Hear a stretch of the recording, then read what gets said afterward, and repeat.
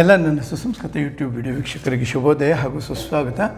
ಶಿವಶಕ್ತಿ ಕಲಾ ಕೇಂದ್ರದ ಸ್ಟುಡಿಯೋದಲ್ಲಿ ಸರಿಯಾಗಿ 9:07 ಇವತ್ತು recorded date 29th September 2024 Sunday, ಭಾನುವಾರ. ಆದ್ದರಿಂದ ನಾವು ಮೊದಲು 2 ಮಾಡಿ ಈ 3 ಮುಗಿಸಿ 4ನೇದು ಇಲ್ಲ ಮುಂಚೆ ಯಾವತ್ಕಾರೋ ರೈನಿ ಡೇಸ್ಗೆ ಅಂತೀವಲ್ಲ ಹಾಗೆ ಯಾವುದಾದ್ರು ಕಾರಣಾಂತರಗಳಿಂದ ನಮಗೆ ಅಪ್ಲೋಡ್ ಮಾಡೋಕ್ಕಾಗದಿದ್ರೆ ಅದನ್ನ ನಿಲ್ಲಿಸಬಾರ್ದು ಅನ್ನೋ ದೃಷ್ಟಿಯಿಂದ, ಯಾಕೆ ಅನಿವಾರ್ಯಗಳು ಏನೇನು ಹೇಗೆ ಬರುತ್ತೆ ಅನ್ನೋದು ಗೊತ್ತಿಲ್ಲ.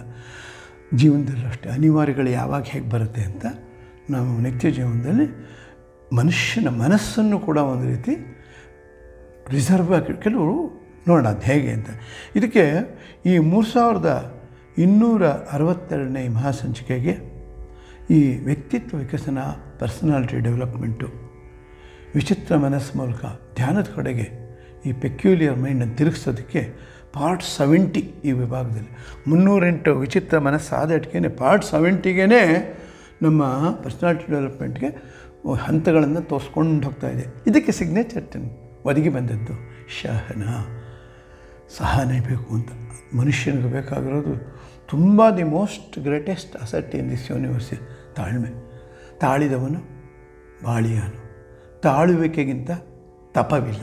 ನೋಡಿ ಎಷ್ಟೊಂದು ತಾಳ್ಮೆ ಬಗ್ಗೆ ಪೇಷನ್ಸ್ ಅನ್ನೋದನ್ನ ನಾವು ನಿಜವಾಗ್ಲೂ, because if you don't have your patience you will become A patient, you will be inpatient. ನೋಡಿ ನಮಗೆ ತಾಳ್ಮೆಯಿಂದ ಇದ್ದರೆ 50% ಮಿನಿಮಮ್, 50% ತುಂಬ ಕ್ಲೈಮ್ ಮಾಡೋದು ಬೇಡ.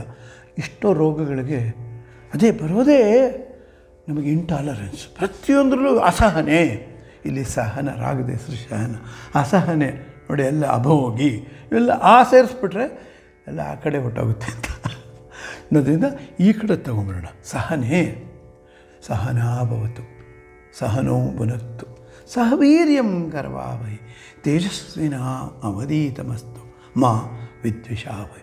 ಎಷ್ಟು ಚೆನ್ನಾಗಿದೆ ಇದು. ಇಟ್ಸ್ ಒಂದು ಯೂನಿವರ್ಸಲ್ ಪ್ರೇಯರ್ ಅಂತ ಹೇಳ್ಬೋದು. ಇದು ಇಡೀ ನಾವು ಹೇಗೆ ನಮ್ಮ ನ್ಯಾಷನಲ್ ಆ್ಯಂಥಮ್ ಅಂತಿದ್ವಿಯೋ ಹಾಗೆ ಇದು ಪ್ರತಿಯೊಬ್ಬರ ಮನಸ್ಸಿನ ನ್ಯಾಷನಲ್ ಆ್ಯಂಥಮ್. ನಾವು ಇಲ್ಲಿ ಯಾವ್ದಾದ್ರು ದೇಶ ಇದೆಯಾ, ಒಟ್ಟಿಗೆ ಇರೋಣ, ಸಹನೆಯಿಂದ ಇರೋಣ, ಸಹನೋವು ಒಟ್ಟು ಕೂತ್ಕೊಂಡು ಊಟ ಮಾಡೋಣ. ನೋಡಿ, ಸಹವೀರ್ಯಂ ನಮಗಿರೋ ನನ್ನ ಶ್ರಮ ನಿನಗೆ ಹಂಚ್ಕೊಳ್ಳೋಣ. ಇದು ಎಂಥ ರೀಪ್ಯಾಟ್ರಿಯೇಷನ್ನು. ಮಹಾವಿದ್ವಿಷಾವಹೈ, ಒಬ್ರನ್ನೊಬ್ರು ದ್ವೇಷ ಮಾಡೋದು ಬೇಡ. ಎಂತ ಇದಲ್ವ ಇಂಪಾರ್ಟೆಂಟು. ಸುಮ್ಮನೆ ಇದನ್ನು ನಾವು ಕೂತ್ಕೊಂಡು ಊಟ ಮಾಡೋಕ್ಕೆ ಮುಂಚೆ ಕೆಲವು ಇದರಲ್ಲಿ ಹೇಳ್ಕೊಟ್ಬಿಟ್ಟಿರ್ತಾರೆ, ಸಹನಾವತ್ತು ಹೇಳ್ಬಿಡೋಣ ಅಂತ. ಆಗಲೇ ಅಕಸ್ಮಾತ್ ಇದೊಂದು ನೈಜ ಘಟನೆ ಇನ್ನು ಹೇಳಿದ್ರು. ಒಂದು ಕಡೆ ನಾನು ಹೋಗಿದ್ದೆ, ಚಿಕ್ಕ ಹುಡುಗ ಎಲ್ಲ ಹೋದಾಗ ಊಟದ ಅಡುಗೆ ಬಡಿಸೋರು ಬಡಿಸ್ತಾಯಿದ್ರು. ತುಂಬ ಸಂಪ್ರದಾಯಸ್ಥರು, ಜೋರಾಗಿ ತುಂಬ ಚೆನ್ನಾಗಿ ಹಾಡಿದ್ರು. ಆಗ ಬಡಿಸುವಾಗ ಒಬ್ಬರು ಏನೋ ಬಡಿಸುವಾಗ ಹುಳಿನೋ ಮಜ್ಜಿಗೆ ಹುಳಿನೋ ಎಂಥದ್ದನ್ನೋ ಒಂದು ಅವ್ರ ಕೈ ಮೇಲೆ ಈ ಕಡೆ ಕೈ ಮೇಲೆ ಬಿದ್ದುಬಿಡ್ತು. ಜ್ಞಾನ ಇಟ್ಕೊಂಡು ಬಿಡ್ಸೋಕ್ಕಾಗಲ್ವ ನಿನಗೆ? ಮೈಯೆಲ್ಲ ಇದಾಗೋಯ್ತು ಅಂದರು. ಆಗ ತಿಳುವಳಿಕೆ ಇರುವಂಥ ಪಾಪ ಬಡಿಸೋನು, ಸ್ವಾಮಿ ನನಗೂ ಸಂಸ್ಕೃತ ಬರುತ್ತೆ, ನೀವು ಇದುವರೆಗೂ ಇನ್ನೂ ಬರ್ಸೋ ಸಹನಾವತ್ತು ಅಂತ ನಿಮ್ಗೆ ಇದರಲ್ಲೇ ಸಹನೆ ಇಲ್ವಲ್ಲ ಅಂದ್ಬಿಟ್ಟು ಎಲ್ರಿಗೂ ಗೊಳ್ಳಂತ ಹಾಕ್ಬಿಟ್ರೆ ಅವ್ನ ಮಕ್ಕ ಪೆಚ್ಚಾಗೋಯ್ತು. ಐ ಮೀನ್ ವೈ ದಿಸ್, ನಾವು ನಿತ್ಯ ಇದನ್ನು ಒಂದು ಸುಮ್ಮನೆ ಹೇಳಬೇಕಲ್ಲ ಅಂತ ಹೇಳಿದ್ರಾಗಲ್ಲ. ಇದು ಎಷ್ಟು, ಅದಕ್ಕೆ ನಾನು ಹೇಳಿದೆ ಇಟ್ಸ್ ಎ ಯೂನಿವರ್ಸಲ್ ಪ್ರೇಯರ್. ನಾವು ಅರ್ಥ ಮಾಡ್ಕೊಂಡ್ಬಿಟ್ರೆ ಸಹನಾವತು ಸಹನೋ ಭುನಕ್ತು ಸಹವೀರ್ಯಂ ಕರವಾವಹೈ ತೇಜಸ್ವಿನಾಮ ಅವಧೀತಂ. ಪಾಪ ಮಕ್ಳಿಗೆ ನಾವು ಹೇಳ್ಕೊಟ್ಬಿಡ್ತೀವಿ, ಮಗಪ್ ಮಾಡಿಬಿಡ್ತಾರೆ. ಅವ್ರಿಗೆ ನಾವು ಇದ್ರ ಬಗ್ಗೆ ಅರ್ಥ ಹೇಳಿದ ಆಮೇಲೆ ನಾವು ದೊಡ್ಡವರಾಗಿರೋರು ಆ ರೀತಿ ನಡ್ಕೊಂಡಿರೋಲ್ಲ. ದಿನ ಬೆಳಗಾದ್ಮೇಲೆ ಅದನ್ನ ಹೇಳು ಅಂದ್ಬಿಡೋದು. ಏನಾಯ್ತದು? ಅದೇ ದಿಸ್ ಈಸ್ ವಾಟ್. ನಾನು ಒಂದು ಗಂಡ ಹೆಂಡತಿಯ ಕೇಸಲ್ಲಿ ಈಗ ಅದನ್ನು ಡೀಲ್ ಮಾಡ್ತಾ ಇರೋದು ಯಾವುದಪ್ಪ ಅಂದರೆ, ಗಂಡನಿಗೆ ಸ್ವಲ್ಪ ವೇಳೆಯನ್ನು ಧ್ಯಾನ ಮತ್ತಿತರ ಆಧ್ಯಾತ್ಮಿಕ ಸಾಧನೆಯಲ್ಲಿ ತೊಡಗಿಸಲು ಪ್ರಯತ್ನಪಟ್ಟ. ಆದರೆ ಆತನ ಹೆಂಡತಿಯು ಈ ವಿಷಯಗಳಲ್ಲಿ ಸಹಕರಿಸಲಿಲ್ಲ. ದರ್ ಇಸ್ ಅಲ್ಲೇ ಮಿಸ್ ಅಂಡರ್ಸ್ಟ್ಯಾಂಡಿಂಗ್. ಇವನು ಮಿಸ್ಸಸ್ಸು ಅಂಡರ್ಸ್ಟ್ಯಾಂಡ್ ಮಾಡ್ಕೊಳ್ಳಿಲ್ಲ ಈ ಮಿಸ್ಟರ್ನ. ಅಲ್ಲಿಂದ ಶುರುವಾಯ್ತು ನೋಡಿ. ಇವಳು ಅದಕ್ಕೆ ಸಂಪೂರ್ಣವಾಗಿ ವಿರುದ್ಧವಾಗಿದ್ದಳು. ಇನ್ನು ಸ್ವಲ್ಪ ನಾವು ಚೇಂಜ್ ಮಾಡ್ಕೊಳ್ಳೋಣ, ಅವನು ಅಂತ ಹಾಕ್ಕೊಳ್ಳೋಣ. ಯಾಕಂದರೆ ಇಲ್ಲಿ ಆ ಬರೆದ ಕಾಲದಲ್ಲಿ ಅವಳು ಇವನು ಅಂತಿದೆ. ಈಗ ಎರಡೂ ಆಗುತ್ತೆ. ಗಂಡನೂ ಹೆಂಡತಿನ ಹೇಳ್ದಂಗೂ ಕೇಳ್ಕೊಂಡಿರ್ಬೇಕಾಗತ್ತೆ. ಅವೆಲ್ಲ ಹಳೆ ಕಾಲದಲ್ಲಿ ಆಗೋಯ್ತು. ಈಗ ಈ ಕಾಲದಲ್ಲಿ ಇಬ್ಬರೂ ಕಾಂಪ್ರಮೈಸ್ ಅಂದ್ರೇನು, ಇಬ್ಬರೂ ಇರಬೇಕು ಅಂತಷ್ಟೇ. ನೀ 50% ಬಾ, ನಾನು 50% ಬರ್ತೀನಿ, ಆಮೇಲೆ ಇಬ್ಬರು ಸೇರಿದ್ರು 100% ಆಗುತ್ತೆ ಅನ್ನೋ ಒಂದು ಜೆಂಟ್ಲ್ಮನ್ಲಿ ಲೇಡಿ ಅಗ್ರಿಮೆಂಟ್. ನೋಡಿ, ಇಲ್ಲೂ ಕಷ್ಟ. ಎಲ್ಲ ಒಂದು ಕಡೆ ವ್ಯಾಖ್ಯಾನಕಾರರು ಹೇಳಿದ್ರು, why do you say always first gentleman, lady first ಹೇಳು ಅಂತ. ಯಾಕೆಪ್ಪ ಆಗಲಿ, ಲೇಡಿ ಜೆಂಟ್ಲ್ಮನ್ ಅಗ್ರಿಮೆಂಟ್ ಅಂತ ಮಾಡ್ಕೊಳ್ಳೋಣ. ಸೊ ದಿಸ್ ಈಸ್ ಅಂದರೆ ಒಟ್ಟಿನಲ್ಲಿ ಯು ಅಗ್ರಿ ಟು ಡಿಸಗ್ರಿ. ನಾವು ಇಬ್ಬರಲ್ಲೂ ಡಿಸಗ್ರಿ ಇದೆ. ನಾನು ಒಪ್ತಿಲ್ಲ, ಬಟ್ ಎಲ್ಲೋ ಒಂದು ಕಡೆ ಎ ಪಾಯಿಂಟ್ ಆಫ್ ಟೈಮ್ನಲ್ಲಿ we have to accept it. Because ನಮ್ಮ ಜೀವನ ಸುಗಮವಾಗಿ ನಡೆಯೋಕ್ಕೋಸ್ಕರ ಅಷ್ಟೇ. ಇಲ್ಲಿ ನಮ್ಮಿಬ್ಬರಿಗೂ ಸಬ್ಮರ್ಜ್ ಮಾಡೋಣ. ನೋಡಿ ಎಷ್ಟು ಚೆನ್ನಾಗಿದೆ. ಇದೇ ಸಹನಾವತ್ತು ಶಹನ ರಾಗದ ಇಂಗಿತಾನೂ ಅಷ್ಟೇ, ಸಹನೆ ಬರಬೇಕು. ಅದಕ್ಕೆ ಸ್ವಲ್ಪ ಫಾಸ್ಟ್ ಟೆಂಪಲ್ಲಿ ನುಡಿಸಿದ್ರೆ ಮನೆಯಲ್ಲಿ ಜಗಳ ಇತ್ತು, ಅದನ್ನು ಕೊನೆಯಲ್ಲಿ ಕಾಮ್ ಮಾಡಿದ್ವು. ಸೊ ಇದಕ್ಕೆ ಎಷ್ಟು ಎಮ್ ಡಿ ರಾಮನಾಥನು ಇದು ಭಾಳ ಒಂದೇ ರೀತಿ ಹೇಳಬೇಕು. ಅದರಲ್ಲೂ ಎಮ್ ಡಿ ರಾಮನಾಥನ್ ಕೇಳಿರೋರು ಗೊತ್ತಿರುತ್ತೆ. ಅವರು ಶಹನ ತೆಗೆದುಕೊಂಡ್ರೆ ಮೊದಲೇ ಅವ್ರದ್ದು ಬೇಸ್ ವಾಯ್ಸು ಭಾಳ ವಿಳಂಬ, ಎಷ್ಟು ಕೇಳ್ಬೇಕಾದ್ರೆ ಸಹನೆಯಿಂದ ಕೇಳಬೇಕು ಅಂತ ಅದನ್ನು ಅವರು ಆಮೇಲೆ ಅದನ್ನು ಫಾಸ್ಟ್ ಮಾಡಿ ಇದರಲ್ಲಿ ಒಂದು ಸತಿ ಕ್ಲಾಸ್ ರೂಮ್ನಲ್ಲಿ ಮಾಡೋರು ಡೆಮಾನ್ಸ್ಟ್ರೇಷನು. ನಮಗೆ ಅದೆಲ್ಲ ಜ್ಞಾಪಕ ಬಂತು. ಆದರೆ ಆತನ ಹೆಂಡತಿಯು ಕೆಲವು ವಿಷಯಗಳಲ್ಲಿ ಸಹಕರಿಸಲಿಲ್ಲ. ಅವಳು ಇದಕ್ಕೆ ಸಂಪೂರ್ಣವಾಗಿ ವಿರುದ್ಧವಾಗಿದ್ದಳು. ವಿರೋಧ ತಡೆಯಲಾಗದೆ ಗಂಡನು ಎಲ್ಲ ಆಧ್ಯಾತ್ಮಿಕ ಸಾಧನೆಗಳನ್ನು ಕೈಬಿಟ್ಟನು. ಇದೊಂದು ರೀತಿಯಾದ ಒಂದು ನೋಡಿ ಯಕ್ಷಿಕ ಅಂತಲ್ಲ, ಹೋಗಲಿ ಬಿಡು, ಇನ್ಮೇಲೆ ನಾನು ಏನು ಮಾಡೋಕ್ಕಾಗಲ್ಲ, ಎಲ್ಲ ತೆಗೆದು ದೇವರಪ್ಪ ಅವರು ಯಾವುದು ಎಲ್ಲ ಎಸ್ಬಿಡಾತು. ಇದೊಂದು ಯಕ್ಷಿಕ ಶುರು ಆಗೋಯಿತು. ಇದು ಒಂದು ಮನಸ್ಸಿಗೆ ಕೇಚರ ಆಯಿತು. ಫ್ಯಾಮಿಲಿನಲ್ಲಿ ತಂದೆ ತಾಯಿಗಳಿಗೆ ಹೋಯ್ತು, ಇವ್ರ ತಂದೆ ತಾಯಿಗಳಿಗೂ ಹೋಯಿತು. ರಿಪೋರ್ಟು ಬೇಗ ಹೊಟ್ಟೋಗುತ್ತೆ ಅಕ್ಕಪಕ್ಕದ ಮನೆಯವರಿಂದ.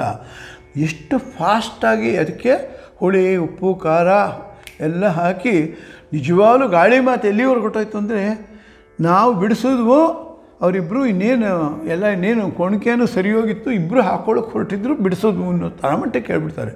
ಅವ್ರು ಕೆಟ್ಟ ನೋವು ಬಿದ್ದು ಅಂತ ತಂದೆ ತಾಯಿಗಳು ಬಂದು ಅವರ ಹೆಣ್ಮಗಳ ಕಡೆಗೆ ಈ ತಂದೆ ತಾಯಿಗಳು ಅವಳ ತಂದೆ ತಾಯಿಗಳು ಸೊ ಇನ್ನಷ್ಟು ಕೇಚರ್ ಕೊಟ್ಟೋಯ್ತಿದ್ರು. ದಿಸ್ ಆರ್ ಆಲ್ ಅಂದರೆ ಯಾರಿಗೂ ಸಹನೆ ಇಲ್ಲ. ಇನ್ನೊಬ್ಬರಕ್ಕೆ ಅದಕ್ಕೆ ಒಂದು ಸಣ್ಣ ಆ ಕಾಲದ ಗಾದೆ ಒಂದಿತ್ತು, ನೀತಿ ಹೇಳೋಕ್ಕೆ ಆತನ ಕರೆದು ಅಂದರೆ ಆತ ಹೆಂಡತಿ ಬಿಟ್ಟು 6 ತಿಂಗಳಾಗಿತ್ತು ಅಂತ. ಸೊ ಇವ್ರಿಗೂ ಸಾಧಾರಣ ಇಲ್ಲ. ಯಾಕಂದರೆ ಇಲ್ಲಿ ತಿರ್ಗಾ ಈಗೋ ನನ್ನ ಮಗಳು ಯಾವತ್ತೂ ಸರಿ, ಇವನು ನನ್ನ ಮಗ ಯಾವತ್ತೂ ತಪ್ಪೇ ಮಾಡೋಲ್ಲ. ಸೊ ಇದು ಮೊದಲ ಜೊತೆಗೆ ಇದು ಆ್ಯಡಪ್ ಆಗಿ ಶುರುವಾಗೋಯ್ತು. ನೋಡಿ ಎಷ್ಟೋ ನಾವು ಸಿನಿಮಾಗಳನ್ನು ನೋಡ್ತೀವಿ, ಸಿನಿಮಾದಲ್ಲಿ ತೋರಿಸೋದೇನೆಂದರೆ ಸ್ವಲ್ಪ ಇದು ಮಾಡ್ತಾರೆ ಅಷ್ಟೇ ಹೊರತು, ಬಟ್ ನಿತ್ಯ ಜೀವನದಲ್ಲಿ ಏನಾಗುತ್ತೋ ಅದನ್ನೇ ಸಾಮಾನ್ಯವಾಗಿ ತೋರಿಸೋದು, ಯಾವುದೇ ಆಗಲಿ ಸೀರಿಯಲ್ಗಳಲ್ಲೇ ಆಗಲಿ. ಅಂದರೆ ಆಶಯ ಏನು ಅಂದರೆ ತೋರಿಸೋದು ಉದ್ದೇಶ ಹಾಗಿರಲಿ ಅಂತ ಅಲ್ಲ. ನಾವೆಲ್ಲ ಯಾಕೆಂದರೆ ಆ ರೀತಿ ಬಿಂಬಿಸ್ಬಿಡ್ತಾರೆ, ತುಂಬ ಆ ಥರನೇ ತೋರಿಸ್ಬಿಟ್ಟು. ಹಾಗಿರಬಾರ್ದು ಅನ್ನೋದಕ್ಕೆ ಅದು. ಬಟ್ ನೋಡಿ ಅದನ್ನು ನೋಡೋಣ ಹೇಗಿರಬಾರ್ದು. ಅವಳು ಇದಕ್ಕೆ ಸಂಪೂರ್ಣವಾಗಿ ವಿರುದ್ಧವಾಗಿದ್ದಳು. ವಿರೋಧ ತಡೆಯಲಾಗದೆ ಗಂಡನು ಎಲ್ಲ ಆಧ್ಯಾತ್ಮಿಕ ಸಾಧನೆಗಳನ್ನು ಕೈಬಿಟ್ಟನು. ಹಾಗೆ ಇದೇ ರೀತಿ ಹೆಣ್ಮಗಳು ಅಷ್ಟೇ. ಪಾಪ ಅವಳೊಂದು ಐಡಿಯಲ್ ಸಿಚುವೇಷನಿಂದ ಹುಟ್ಟು ಬಂದಿರ್ತಾಳೆ. ಇವನಿಗೋಸ್ಕರ ಇನ್ನೇನು ವಿಧಿ ಇಲ್ಲ, ಮಾನ ಮರ್ಯಾದೆ ನಮ್ಮ ತವ್ರ ಮನೆಯಲ್ಲಿ ಕಾಪಾಡ್ಕೋಬೇಕು ಅಂತ ಹಾಳಾಗೋಗ್ಲಿ ಅಂದ್ಬಿಟ್ಟು ಅವಳು ಎಷ್ಟೋ ಸತಿ ಸ್ಯಾಕ್ರಿಫೈಸ್ ಮಾಡ್ತಾಳೆ. ಆವಾಗ ತಂದೆ ಏನೇ ನಮ್ಮಲ್ಲಿದ್ದಾಗ ಹೀಗಿದ್ದೆ ಎಲ್ಲನೂ ಬಿಟ್ಟು ಕೂತಿದೆಯಲ್ಲ ನೋಡಿ, ಇದು ಈ ಆಕ್ಷೇಪಣೆಗೆ ಒಳಗ. ಅದಕ್ಕೂ ಮಾನಸಿಕ ಸ್ಥಿತಿಯನ್ನು ಅಮ್ಮ ನಿಮ್ಮಲ್ಲಿದ್ದಾಗ ತಂದೆ ತಾಯಿ ಹೇಳ್ಬೋದು ಹಾಗಿದ್ದೆ, ನೀವು ಹಾಗೆ ಇದ್ದಿದ್ದಲ್ವ, ನಿಮ್ಮ ಇಷ್ಟ ಏನು, ನಾವು ಚೆನ್ನಾಗಿರಬೇಕು ಅಂತ ತಾನೆ, ನಿಮ್ಗೆ ಯಾಕೆ ಇದು ಅಂತ ಹೇಳೋವಂಥ ಹೆಣ್ಮಗಳಿಗೆ ದಿಟ್ಟತನ ಬರಬೇಕು. ಅದೇ ಗಂಡಸ್ಗೂ ಅಪ್ಪ ಅಮ್ಮ ನೀವು ನಮ್ಮ ಸಾಕಿದ್ರೆ ಈಗ ನಾನು ಇವ್ರ ಜೊತೆ ತಾನೇ ಬಾಳಬೇಕು.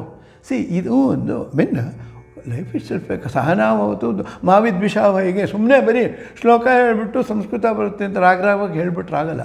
ಮಾವಿದ್ವಿಷಾವ ನಾವು ಒಬ್ರನ್ನೊಬ್ರು ಇಲ್ಲಿ ಒಬ್ರನ್ನೊಬ್ರು ಅಂತ ಇರೋದು ಯೂನಿವರ್ಸಲ್ ಆಗಿರೋದು. ಬಟ್ ಇಲ್ಲಿ first charity begins at home. ಅಪ್ಪ ನಾವಿಬ್ಬರು, ನಾನು ನೀನು, ನಿನ್ನ ಮಾತಿಗೆ ನಾನು ಗೌರವ ಕೊಡ್ತೀನಿ, ಪರಸ್ಪರಂ ಭಾವಯೇತ್. ಇಲ್ಲಿ ಭಾವನೆಗಳ ತಾಕಲಾಟ ಬರೋದು ನಿತ್ಯ ಜೀವನದಲ್ಲಿ.